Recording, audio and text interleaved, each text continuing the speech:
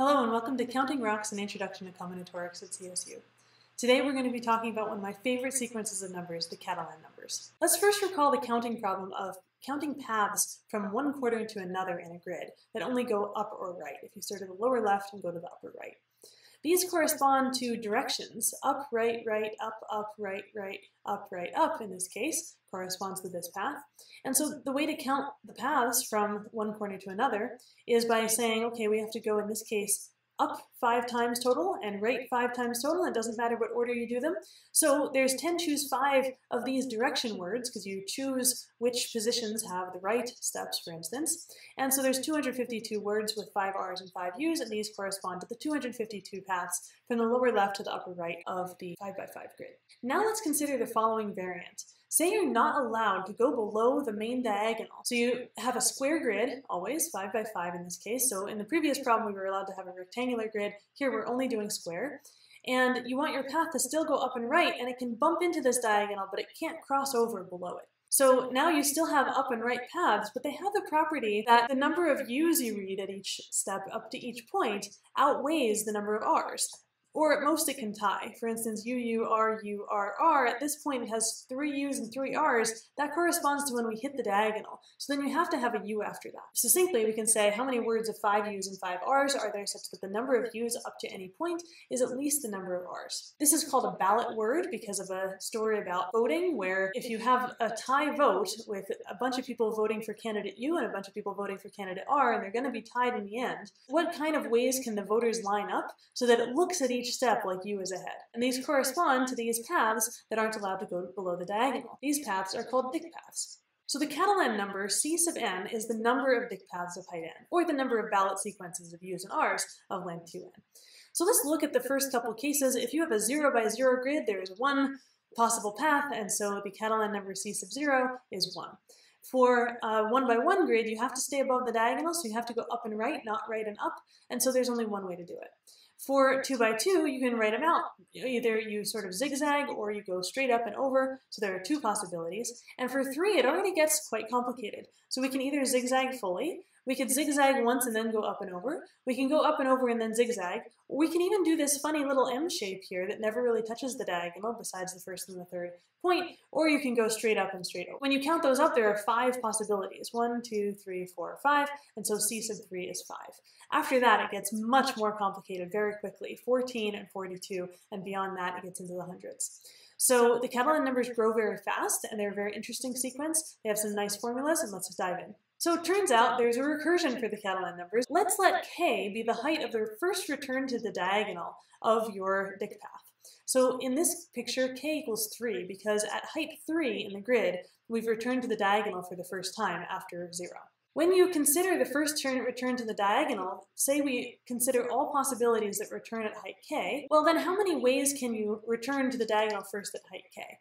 If you draw a little red line, one diagonal up from the yellow diagonal, then you can see that since we haven't touched this yellow diagonal and anywhere in between step 1 and step k, we actually have a little 2 by 2 square in here in which we have a path staying weakly above the red diagonal, which corresponds to a C sub k minus 1 count. So we have a Catalan number of ways of going from the lower left of the red diagonal to the upper right of the red diagonal, which stops at height k.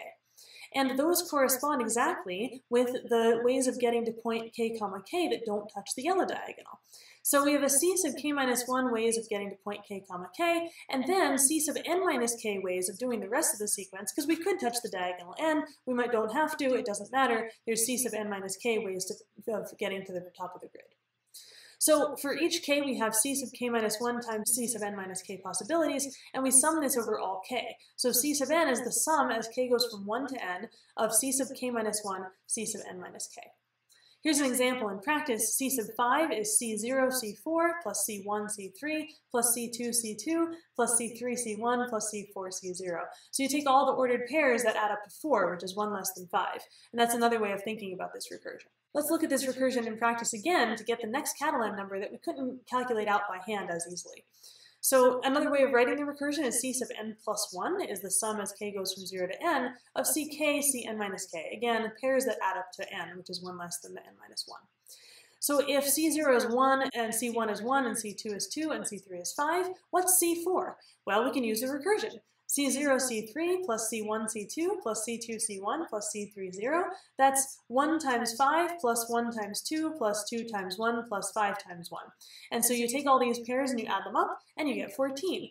That is much easier than writing out 14 dict paths. So this recursion saves us a lot of work. Now there is a way of finding a direct counting formula as well. How many words of n u's and n r's are there, such that the number of u's up to any point is at least the number of r's? Remember, these words correspond to these dict paths that we're counting. So for n equals 2, let's write them out. You can either do UURR or URUR. That corresponds to those two dict paths of height 2. Now let's overcount in general. How are we going to determine how many of these words there are? We're going to overcount by appending an r at the end of each of these words and considering all the cyclic shifts. And that's going to make it symmetric again, so we don't have this pesky condition about the u's outweighing the r's. So here's these two words with an r appended at the end, UURR and URURR. So now there's 3 r's and 2 u's. And what that means is that since there's one more r than u, every cyclic shift of this word, so here's the 5 cyclic shifts of the first word, every cyclic shift is different.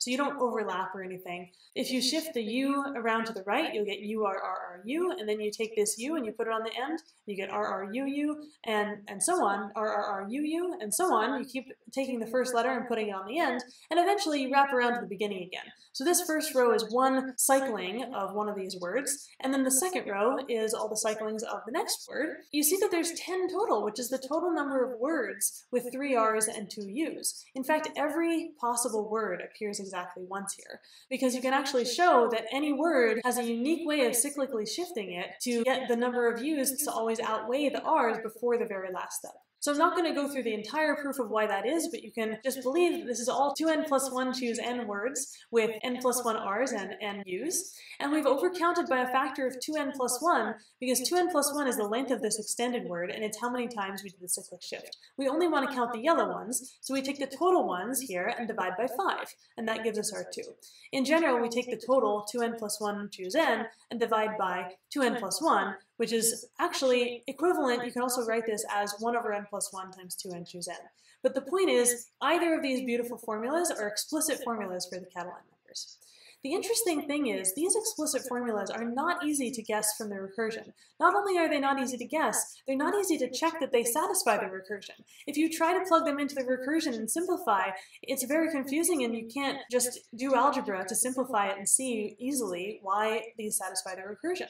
So the combinatorial proof is the more direct way of getting the explicit formula, and we also have a different combinatorial proof for the recursive formula. So the Catalan numbers are quite intricate. My favorite thing about the Catalan numbers is how many things they count. So they don't just count dict paths and ballot words. They also count triangulations of an n plus 2 gon. A triangulation is a way of drawing diagonals in your n-gon, here in this case a 7-gon, so that eventually we've broken it up into entirely triangles. And there's lots of different ways of connecting these numbers 1 through 7 in order to make it all broken up into triangles. The number of ways of doing that is the Catalan number C5 in this case. It's also equal to the number of young tableau in a 2 by n diagram. Here's just one way of filling this 2 by n grid with the numbers from 1 to 10 in this case, such that the numbers are increasing going to the right and increasing up each column as well. It also counts binary trees. In fact, it counts binary trees on n plus 1 vertices. How many ways can you sort of make a binary tree where every node has either 0 or 2 children,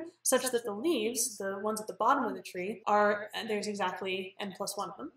And it's also the parenthesizations of n plus 1 things multiplied together. So here's a way of fully parenthesizing the computation of a times b times c times d times e times f. What order do you do those multiplications in?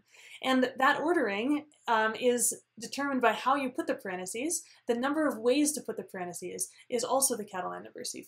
There's so many other interpretations of the Catalan numbers out there, and they seem to just pop up everywhere in mathematics. Sometimes I'm doing a problem in a completely different area of mathematics, and I find a sequence, and it's the Catalan numbers, and I realize, there must be some bijection with dict paths, or some binary tree somewhere, or some triangulations hiding, and they just tend to come up everywhere. So now you try. Show that the number of weakly increasing sequences, h1 through hn, in which h sub I is greater than or equal to I for all I, is equal to the nth Catalan number. So this is just yet another interpretation of the Catalan numbers, and you can do this by finding a bijection with Dicke paths. These are actually called Hessenberg functions and show up in algebraic geometry.